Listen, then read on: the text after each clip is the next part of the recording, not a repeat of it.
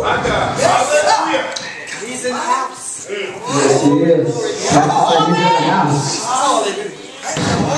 Y'all ready? You can stand in reference to reading of the word. I want to thank everybody for coming out. Elder Watts, thank you so much for stepping in as my MC. Y'all give our pastor and founder a hand on Lady Mitchell. Thank you so much. To my Liberty Church family, to the mom, thank you for the introduction. Thank you, Jesus. Quantina, thank you for being here.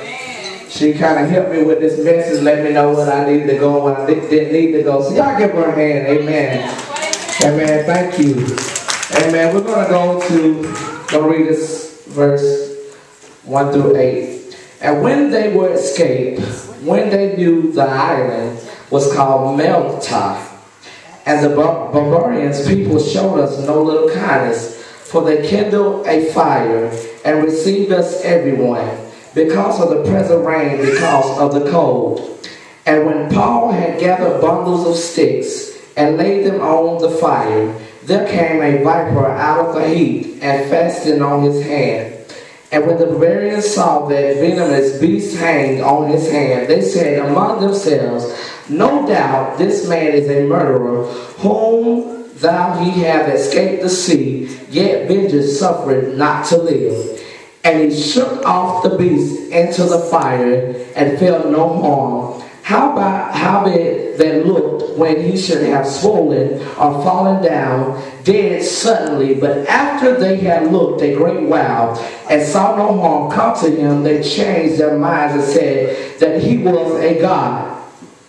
In the same quarters were position of the chief man of the island, whose name was Publius, who received and lodged us 3 days courteously. And it came to pass that the father of Publius lay sick of a fever and a bloody flux, to whom Paul entered in and prayed and laid his hands on him and healed him.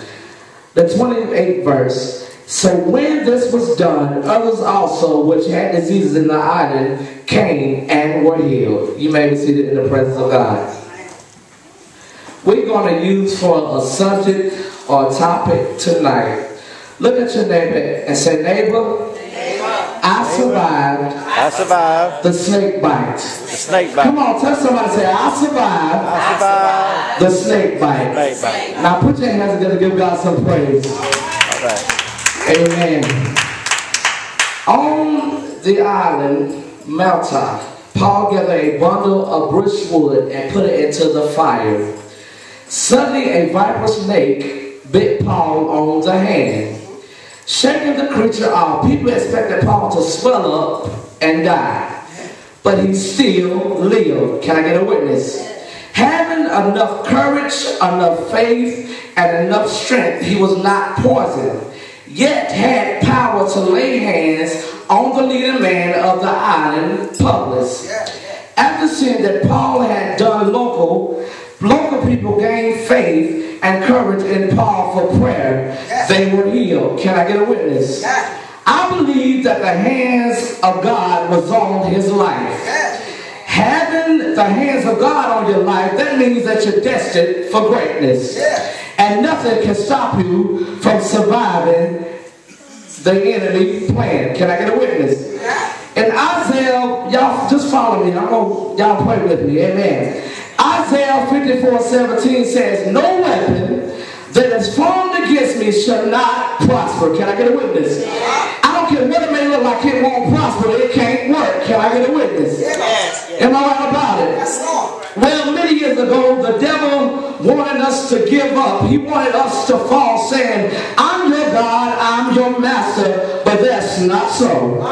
See, we only have one Lord, one faith, and one baptism. Can I get a witness?